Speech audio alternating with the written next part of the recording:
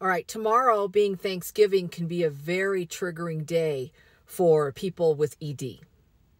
All right, I've been dealing with this for decades. And I took Miss Zena's course, our 12-week course. I'm on week 8. And this is one of the reasons why I joined her program.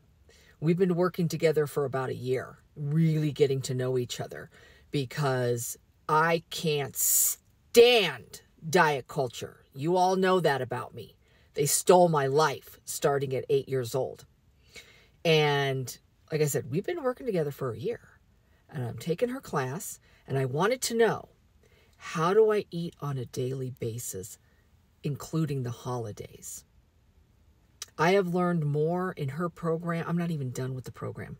And I have learned more with her than every diet I have ever been on in my life, which is hundreds of diets starting from 8 years old.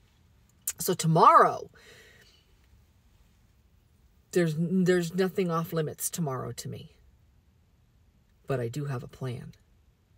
And that is different from diet culture. Diet culture brain says, I'm going to eat whatever I want tomorrow, and I'll worry about it come January 1st. Diet culture brain says, I'm just gonna overload, and I'll worry about it come Monday. Diet culture brain says, I'm going to eat as much as I want tomorrow, and I'll worry about it come December 1st. I know how it works. Or they're going to starve themselves today or work out extra time today so that they could eat tomorrow. That's torture. That's not okay. So I need women to understand, yes, this may be a holiday.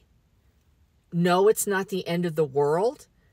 And my number one hate trick is just use a small salad plate and load it up. Yeah, meanwhile, it's 2 feet high.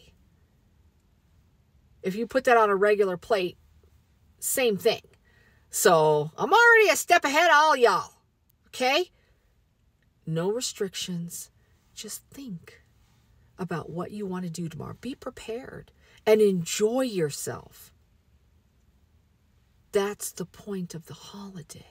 To enjoy yourself, not beat the fuck out of yourself after. You already know how to do that. Let's try something different this year.